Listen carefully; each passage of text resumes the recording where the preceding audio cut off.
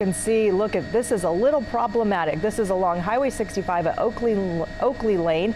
You can see the road washed out under the railroad tracks there, and you can see how the water is now seeping right through underneath. A lot of erosion going on. Looks like they even have a big pile of rocks on that other side, maybe trying to prevent something like this, but still they've got a lot of water on either side of those tracks. That's going to take some time to fill that up and plug that leak underneath those railroad tracks.